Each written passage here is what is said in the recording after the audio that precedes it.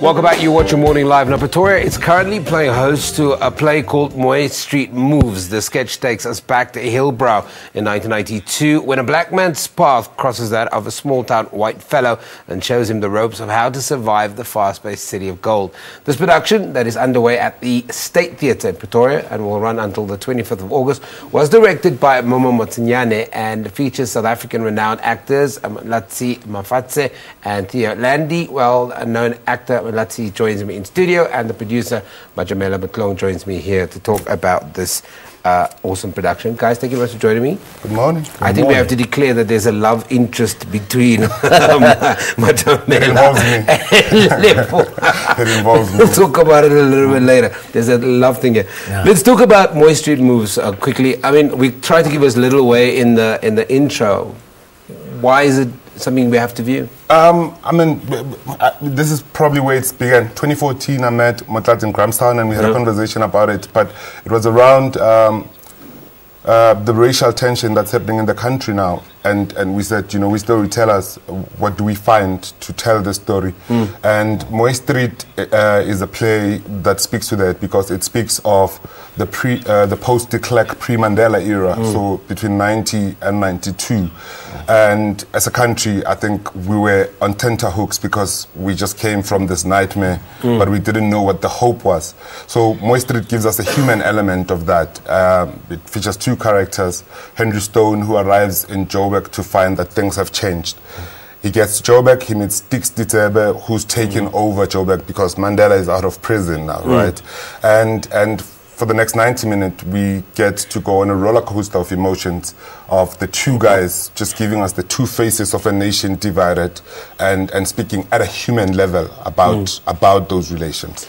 I like what Matjamela mentions, the roller coaster, because it's not like we haven't dealt into this subject matter before, but we have to find new ways of telling the story so that new audiences and even the ones that have already been conscientized at theatre find something new in this subject matter, right? I think it's about time that we become real about our issues and not run away from them and do with them direct in the best way that we know how, not what we think of.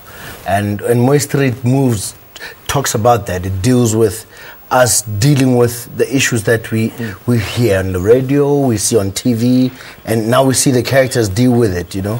And I think as a person with what happened in Pretoria, with the elections and everything else, it's about time that we go reflect on what we've been looking at instead of what we are dealing with. What is Stix? Is Stix a representation of the past, of the future? Is Stix everything that is... Stix is present. Yeah.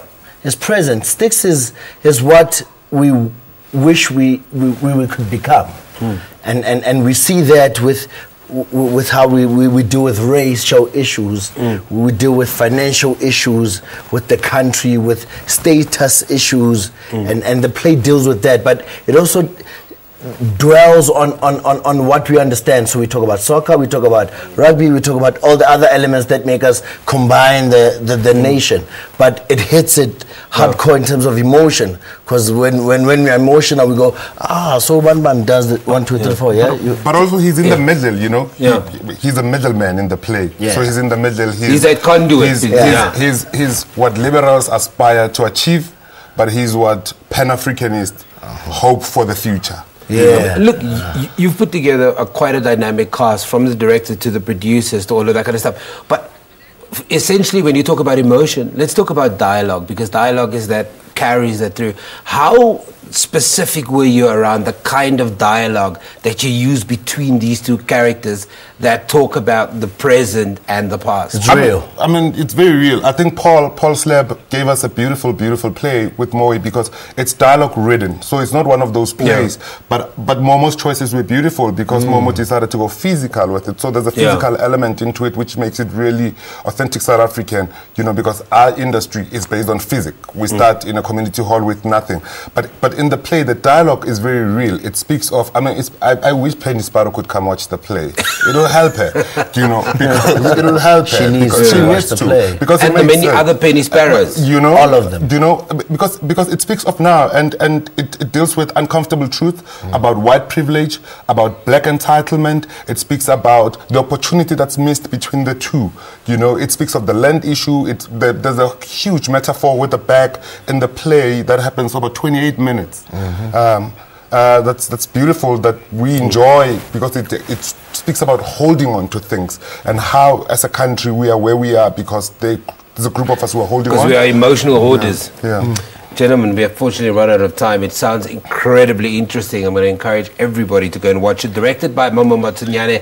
And, of course, in studio with us is producer Matjamela Motloung and actor Motlatsi Mafatshe, talking to us about a latest production called Mooi Street Moves. It's a comic sketch that is currently underway at the State Theatre in Pretoria and will run until the 25th of this month. Come on.